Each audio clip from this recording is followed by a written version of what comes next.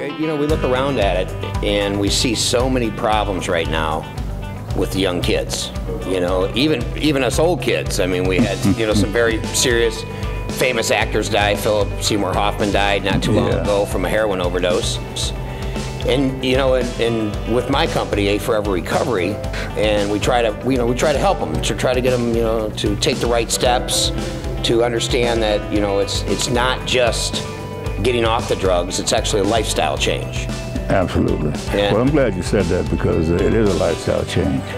And that's why you need the direct intervention, you need the education, you need the programs to bring the self-esteem up. There's a lot to it. Your kids, you got to understand that you get involved in something that you can't really control.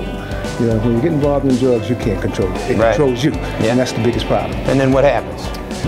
You gotta look for recovery. Right. Yes. Right. And that's what I do. Yes. And I think that's the fantastic thing that you're doing.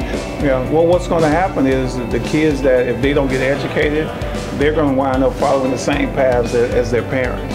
Right. So we have to take time out to educate them, because the kids are our future.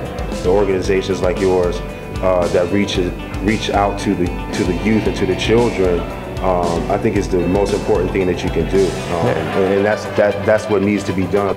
Let's end off, okay?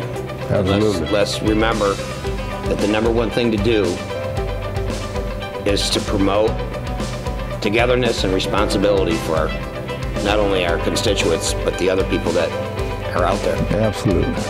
Okay. Thank you. Thank you, Jim.